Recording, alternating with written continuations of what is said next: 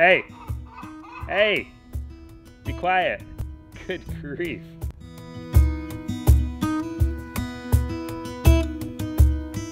Hello lovely people, welcome back to the farm.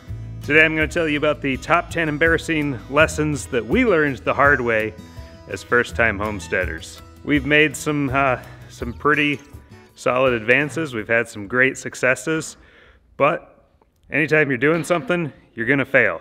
You're going to fail at least once when you do so many different things. They're not failures, they're really just the cost of education. That's how I look at it. You're going to pay for education one way or the other. I'm just going to share with you what we, in our situation and from our own experience, actually learned this year on our new homestead. What I would tell you is that everybody's situation is different, everybody's experience is different, everybody's risk tolerance is different. Your situation may not look like ours, that's fine. Maybe some of these things are things that you've already learned or that you think is just common sense, everyday kind of stuff. Well, that's great. For you, that's what it is. For us, this is what it was. So as embarrassing as some of these things are to me, to admit, you know, as a man, to go, hey, yeah, I messed up here. That's not easy for me to do. So I'm kind of putting myself out there. And that's one of the things I've found is interesting in life is when you go and you get advice from people, the last thing anybody wants to share, it seems, are what not to do. There's been a lot of situations in my life where I'm like, so what would you have done differently? You know, what are some of the biggest mistakes that you made? That's how I want to learn from other people's mistakes so I don't have to repeat the same mistakes. The very first thing that I'll let you know right off the bat, the number one lesson that we learned is that getting into this lifestyle, it can be very expensive. Now I say it can be because it doesn't have to be. It just depends on if you're willing to be a little more patient, wait for a good deal. It just depends on if you're willing to put more time into something rather than pay for something to happen more quickly. I mean, there's all these different variables. So I'll just put this out there that for us, in our situation, at the speed that we wanted to do things, I wasn't anticipating how expensive some of this stuff could be to get into. So that's something to consider. All right, the next big lesson learned as I'm standing here right next to it, we've got this temporary fencing here. I'm not going to touch because it's on, but right here, this temporary fencing, at our scale of what we're doing, it does not replace the permanent electric fence. So the reason that temporary fencing can't replace the permanent electric fence around the property for our scale is that it just takes so much time and so many hours of labor to move that stuff, because if you've got some temporary fencing, the idea is you're moving it. You're moving it to rotate your animals as they graze down an area, you want to move them to another area. That's given you a lot more work. We did that for most of the season, most of the grazing season. We just did temporary fencing and we were just exhausting ourselves. I know some people do that, maybe people that they homestead for a living, and that's fine, but going out there, having to get out there like every other day and move 400 feet of fence is not fun. It's a lot of work. And so for us, in our context, from my own experience, getting this permanent electric fence installed, the semi-permanent electric fence installed, that's the bee's knees, man. Like, that took so much work off our plates near the end there. And that's time that we could be spending creating video content or doing stuff with the kids and doing more stuff with the animals, getting more animals, I don't know. You know, this is about 3+ acres here of pasture behind me, and we've got almost another acre on the other side. When you're at that scale and you've got this many animals and you're moving them, you know, every day or every other day, that can really save you a lot of time to have a permanent fence so that you're just moving 1 or 2 lines every day or every other day. The temporary fencing was a good way to get us introduced to electric fencing, and we'll continue to use the electric fencing. I'm not saying that we won't use it. We will, but it's going to be something that we substitute that, or we use it just for the chickens, just for the ducks, something like that. Oh, they are eating out of the hay there.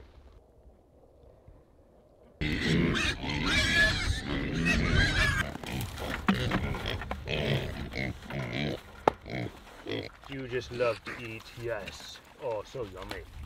So yummy. The pigs absolutely adore butternut squash. They'll be out here for the next hour cleaning up every little last scrap, every last little seed. But they just love this stuff. So they're getting a special treat today. Lesson number 3. Now this is a doozy. This one's embarrassing. Sprinklers are far better at irrigation than a sprayer is. When we had the drought, as you know, we had this severe drought in our area of the country last year. I knew that we should probably try to start getting water out to our pastures so that they would continue to grow and they wouldn't die on us. I get this brand new sprayer because, you know, it's all organic around here, and I didn't want to risk having a used sprayer that somebody had put you know, glyphosate or something like that in it, otherwise known as Roundup. Getting a brand new sprayer for the tractor, hooking it all up, getting, you know, taking the time to get it all connected up and filled with water. And then I found out that it took about 3 tanks of water to do 1 acre. And I don't know that I was even getting enough water to saturate the ground, but I would get out there at night when it cooled off and start spraying, and just looking at the ground and the amount of water that I was putting out, I don't think it was anywhere near enough. I ended up going to Baumgart's and getting some sprinklers. And that's when I felt really, really stupid, like bonehead stupid. Because I saw the difference in the amount of water that a sprinkler put out. Not to mention the fact that I don't have to be out there running the sprinkler, driving a sprinkler around. The sprinkler stands in one spot, and every, you know, once in a while you run out there and you put the sprinkler in a different spot, putting down several inches of water then. And we were just soaking the pastures. They were getting plenty of water, and we got some really, really amazing growth. So yeah, pretty embarrassing. Number 4 lesson learned is that animals' feed and water needs can sneak up on you. There were a couple of times where I didn't realize we were almost out of food and we had a couple of days of food left. It could have been avoided if we had simply been keeping up on the feed needs. Now the other thing was the water. We had plenty of water for our chickens over the summer, but our Cornish cross, and I guess they're notorious for this, I just didn't think it would happen here to us, but they're notorious for, even with full chicken nipple waterers and a full tank that they can get water from, they will not stand up and go over there and get their water. So you have to put dishes or pans of water out for them so that they'll actually drink. Otherwise they can get heat stroke and just, oh yeah, they can die really fast. We lost 12 chickens. We lost 12 chickens in one day. It's not like we didn't have water for them, but they needed special watering care that day, and that was also the first, or it was the first or the second day that I was starting to feel really ill during the summer. Pay attention to temperature and know your animals. So growing up out in the country and growing up on a farm are two completely different things. You can grow up out in the country and you can, you know, live that country life. If you've not lived on a farm like I haven't, I learned that you just don't know things that you don't even know.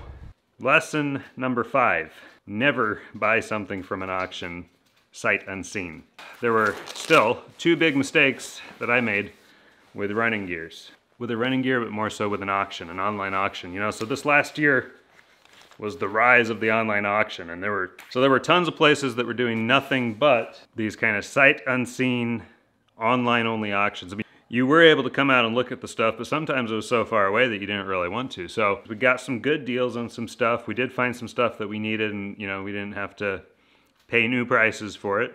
Then there was this one auction near the end where I was tired of going to these auctions. I was tired of going the day before to look at something that I then had to remember to bid on the next day. So I was just on there and I was looking at it, and they were selling a lot of really nice looking running gears. I win this running gear. I go that day to pay for it and pick it up, thinking I'm gonna pull it back. Well, unfortunately, the thing was so seized up and so rusted that it was only good for scrap. That was a hard lesson to learn, mostly because of the time of just driving out there and then having to drive back knowing that I had made such a big mistake. Lesson number 6, running gears are not built to travel at high speeds. Now I've heard people say that, oh, you can pull a running gear down the freeway at 70 miles per hour. Yeah, maybe unloaded, but you're not gonna be pulling that thing when it's filled with 5-6 tons of feed on it or hay on the back of it. You're not gonna be pulling it that fast. About the optimal towing speed for that thing is 20 miles per hour. Ultimately what happened is that turned a 1 3/4 hour drive into about a 6-hour drive back. And that was unexpected. Lesson number 7. There's more than one way to skin a lamb or pluck a chicken. I had found a method to skin a lamb and I had found a method to pluck a chicken, and it was only through a lot of time, a lot of actually skinning lambs and actually plucking chickens that I learned that there are better ways to do it. The general lesson is don't get so tied down to one way of doing something that you can't even consider another way. All right, to finish up here, we've got 3 more lessons learned. Number 8, don't count your chickens before you've raised a few. And what I mean by that is you'll be surprised how much feed chickens eat as they're growing. Once they reach maturity, they eat a little less, but as they're growing, they need a lot more, especially meat chickens. There's a reason that the Cornish cross are called sea monsters. You know, they grow very quickly, they eat a ton of food. We had probably, I don't know, 3 tons of feed to feed all of our chickens this year, maybe even more. Don't count your chickens, which basically what I'm saying is I was calculating how many chickens we'd be able to handle raising. And we did fine. It was okay. We did have some friends that came and kind of bailed us out during some of the butchering days and whatnot. But, you know, and then we finally did get faster at butchering and we had our technique down, and then we were really running through chickens. You know, we did the 77 chickens in a single day. We butchered all by ourselves, just my wife and I. And we did have the kids helping too. But so we did get faster, we did get a system down and got a technique down, and we got better at it. But at first, I wish we hadn't started with so many chickens. You know, I don't know what we're gonna do. We still have to talk about that. We still have to figure out, for our needs, for our purposes, what do we need to do. We might not need to, you know, raise any meat chickens next year because we've got freezers full of meat, which is really good. Start out with a more manageable number, and 350 chickens in a single year if you haven't raised them in several years. It's not that I've never raised chickens, but you just don't remember how bad it can be until you do it again. So number 9, there is safety and an abundance of counselors. You might recognize that from the sayings of a wise man. You know, get guidance, get counsel, seek many advisors. Otherwise plans will fail, you won't have victory, you won't win, things will go badly for you. Basically what this amounts to is, you know, it's not that we didn't get guidance and we didn't get advice. I just know that sometimes the advice I was getting was after the fact, and I was going, boy, that could have saved me a lot of time. You know, you can get counsel from YouTube, you can get counsel from the internet. You know, go and do an internet search for things and read forums and read other people's posts and stuff on how they did it and what their experiences were. And the more information that you get and you can accumulate, the better chance you will find somebody that has a situation closer to yours and has a need to apply certain techniques or certain strategies to the situation that they have, that it's going to be similar enough to yours that you're going to then be able to apply that to your situation. And also if you have friends or family or just acquaintances that can guide you or direct you, never underestimate that. You know, that is worth so much. And then, you know, friends who will actually come over and they'll actually demonstrate it for you, that's priceless. Lesson number 10 of lessons learned this year is buy a tractor early, which I did. Wait for the second part to drop, and get a snowblower for it. I didn't get a snowblower for it because I had a bucket, and I thought, I'm going to plow my driveway with a bucket. Oh no, you're not. So this may not apply to a lot of people. You know, you may be like, I don't even need a tractor. This doesn't help me at all. Well, I found that this year I really could have used a snowblower. We haven't had too much snow yet, but guess what I called and bought or got ordered from the tractor store, the tractor dealer, just a couple of weeks ago. I got a 3-point snowblower. So I'm gonna have a snowblower in the back of my tractor this winter, hopefully yet this winter. Now, that's the other thing too, is buy the snowblower early. Don't wait until you need it. I didn't know I was gonna need it. I didn't think I was gonna need it. After getting out there and clearing my driveway with the bucket, I found out that I don't like clearing snow for 3 hours, when I probably could have done it a lot quicker with a snowblower. These 10 lessons that I'm talking about us learning, yeah, some of them kind of still sting a little bit. Ultimately, you know, you just got to realize, and what I'm trying to remind myself of is that these are lessons learned.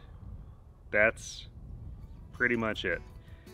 Sometimes you're just not going to avoid things, but it doesn't mean that you got to repeat the same thing twice. You can learn from it, move on. That's about all the time we have for today. I hope that helps. Maybe you can be entertained by our misfortune. Other than that, I just want to say thanks for watching, and we'll see you again tomorrow.